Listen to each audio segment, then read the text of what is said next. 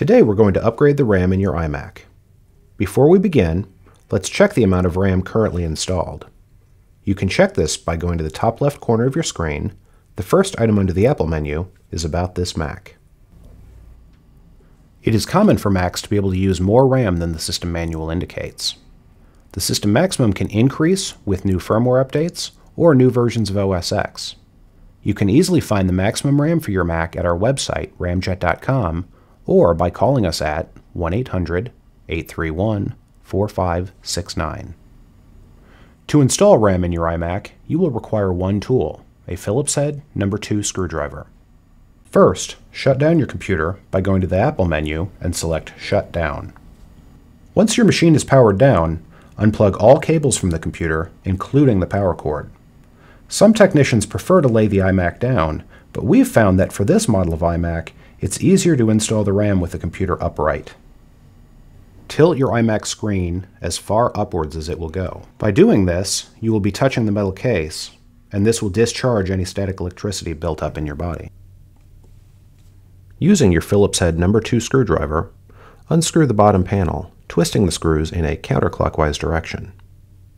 Once the access panel is removed, you will see 2 memory slots, or 4 memory slots, depending on which model you have. Extend the plastic tabs for a firmer grasp of the memory modules. Pulling on these tabs will remove the original RAM from its socket.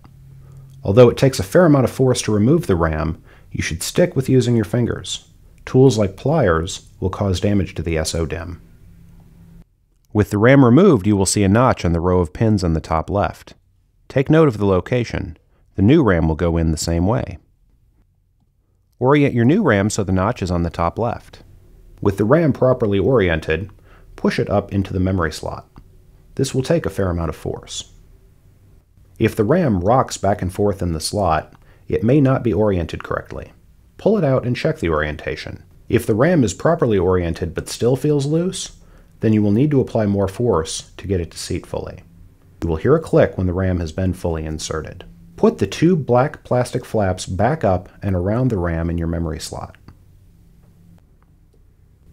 Put the panel back on with your Phillips screwdriver, rotating the screw clockwise.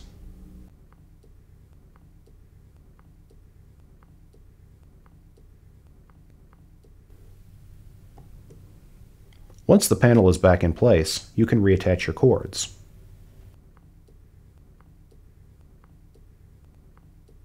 Finally, start your computer. If your RAM is not seated correctly, it will beep like this at startup. After your iMac starts up, check that your RAM is being recognized correctly. Go to the Apple menu in the upper left corner and click About this Mac. If the new RAM is not registering, repeat the installation process. Take special note that the RAM is seating fully into the slot. You can find out more about Ramjet by visiting our website, ramjet.com, or by liking us on Facebook.